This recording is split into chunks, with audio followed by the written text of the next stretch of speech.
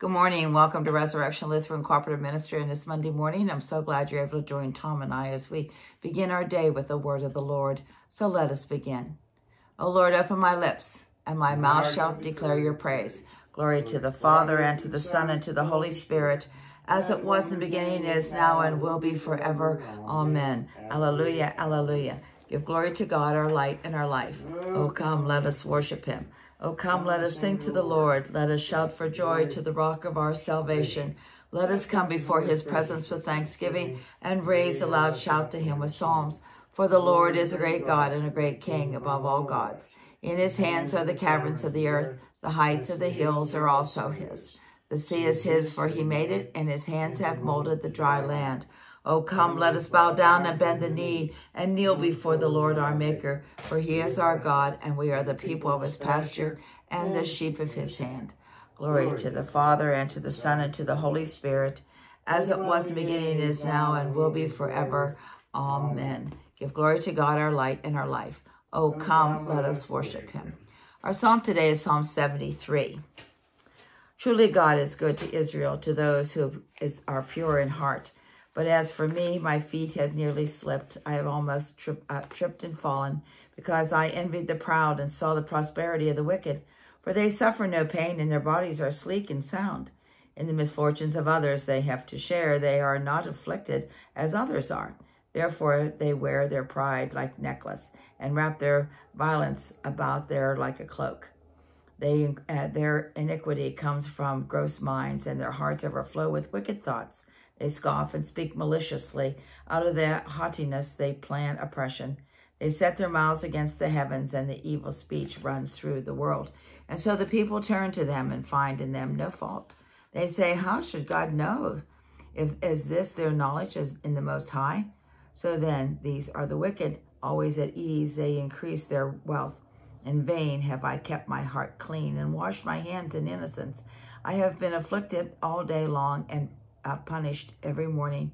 Had I gone on speaking this way, I should have betrayed the generation of your children. When I tried to understand these things, it was too hard for me, until I entered the sanctuary of God and discerned the end of the wicked. Surely you set them in slippery places. You cast them down in ruin. Oh, how suddenly do they come to destruction, come to an end, and perish from terror. Like a dream when one awakens, O Lord, when you arise, you will make their image vanish. When my mind becomes embittered, I was sorely wounded in my heart. I was stupid and had no understanding. I was like a brute beast in your presence. Yet I am always with you, and hold me by my right hand. You will guide me by your counsel, and afterwards receive me with glory. Whom have I in heaven but you? And having you, I desire nothing upon earth. Though my flesh and my heart should waste away, God is the strength of my heart and my portion forever. Truly those who forsake you will perish. You destroy all who are unfaithful. But it is good for me to be near God. I have made the Lord God my refuge. I will speak to all your works in the gates of the city of Zion. Let us pray. Father, in your wisdom, you allowed your Son to be dismayed by the prospects of his cross, but by his death, the penalty of sin was changed into glory.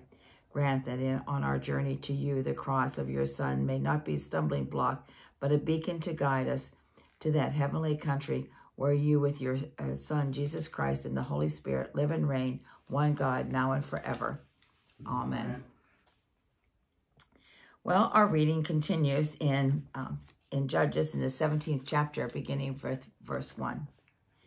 There was a man in the hill country of Ephraim whose name was Micah.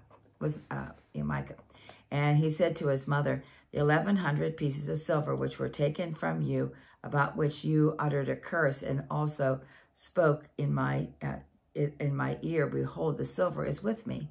I took it. And his mother said, blessed be my son by the Lord.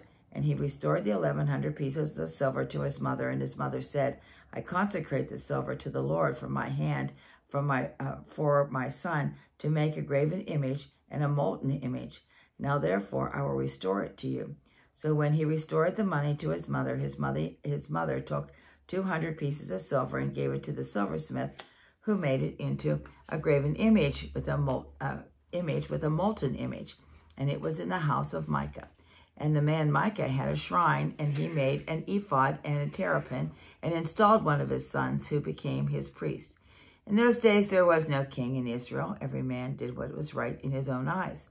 Now there was a young man of Bethlehem in Judea, the family of Judah, who was a Levite, and he sojourned there. And the man departed from the town of Bethlehem in Judah, and to live where he could find a place. And as he journeyed, he came to the hill country of Ephraim, to the house of Micah. And Micah said to him, "From where do you come?" And he said to him, "I am a Levite of Bethlehem in Judah, and I am going to a sojourn where I may find a place." And Micah said to him, "Stay with me, and be to me a father and a priest, and I will give you 10 pieces of silver a year, and a suit of apparel, and your living." And the Levite was content to dwell with this man, and the young man became to him like one of his sons. And Micah installed the Levite, and the young man became his priest, and was in the house of Micah. Then Micah said, "Now I know that the Lord will prosper me, because I have a Levite as priest."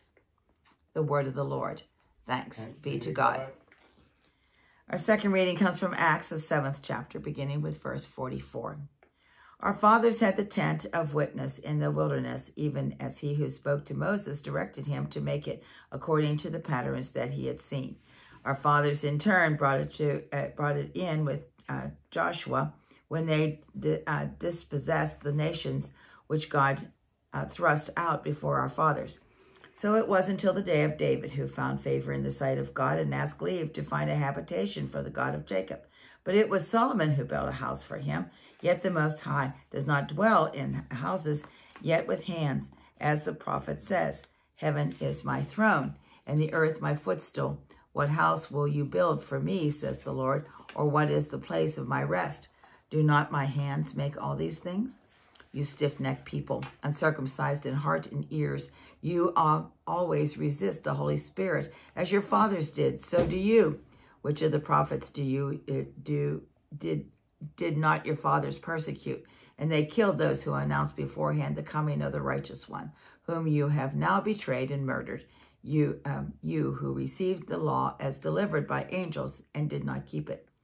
Now when they heard these things, they were enraged, and they ground their teeth against him. But he, full of the Holy Spirit, gazed into heaven and saw the glory of God and Jesus standing at the right hand of God. And he said, "Behold, I see the heavens opened and the Son of Man standing at the right hand of God." But they cried out with a loud voice and stopped their ears and rushed together upon him. Then they cast him out of the city and stoned him. And the witnesses laid down their garments at the feet of a young man named Saul. And as they were stoning Stephen, he prayed, "Lord Jesus, receive my spirits." And he knelt down and cried with a loud voice, "Lord, do not hold this sin against them." And when he had said this, he fell asleep. And Saul was consenting to his death. The word of the Lord. Thanks be to God. Our Holy Gospel comes from St. John, the 5th chapter. Glory to you, O Lord. Jesus said to them, "Truly, truly, I say to you, the Son cannot do nothing of his own accord, but only what he sees the Father doing. For whatever he does, that the Son does likewise. For the Father loves the Son and shows him all that he is doing, himself is doing.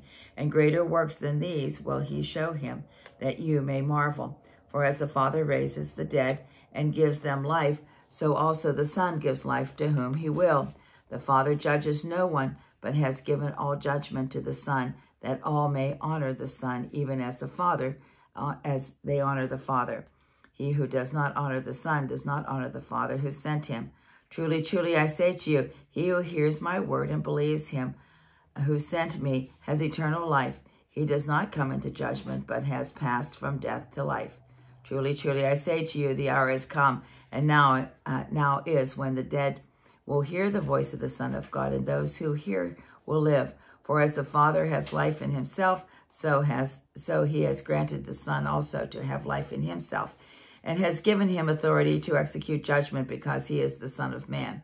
Do not marvel at this, for the hour is coming when all who are in the tomb will hear the voice and come forth, those who have done good to the resurrection of life, and those who have done evil to the resurrection of judgment.